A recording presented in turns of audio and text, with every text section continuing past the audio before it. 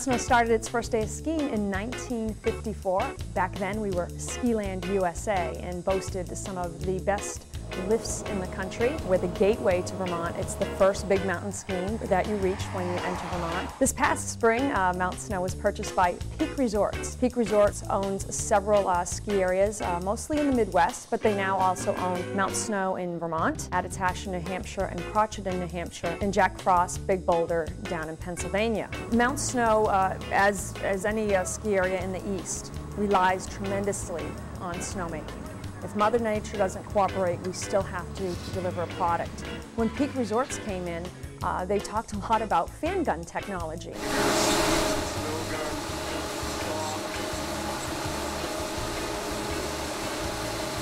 And the water, of course, comes out through here, and it starts the snowmaking process by creating really small or very microscopic tiny frozen crystals. Then the water that's projected out of these nozzles cling on to that to make a man-made snowflake.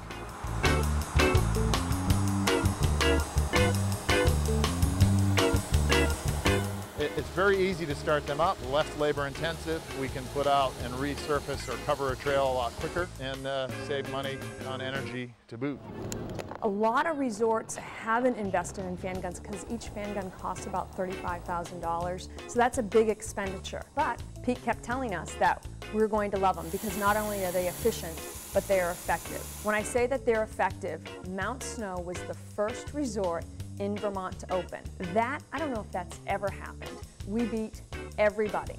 We know moving forward at Mount Snow that we're going to use as many fan guns as possible, but there's still a time and a place for the traditional air-water gun. They have a shorter reach, and we have a lot of classic New England kind of skinny cut trails, so that's where the air-water gun, you can position it right into those spots, those tricky areas. When we're running full bore, every one of these compressors and in addition other compressors on the mountain are running to generate compressed air for the conventional air-water guns. The air is exited through here, and it's somewhere around the 200 and 260 degrees. It's funneled, as the other three are, into this large unit up here, which is the heat exchanger.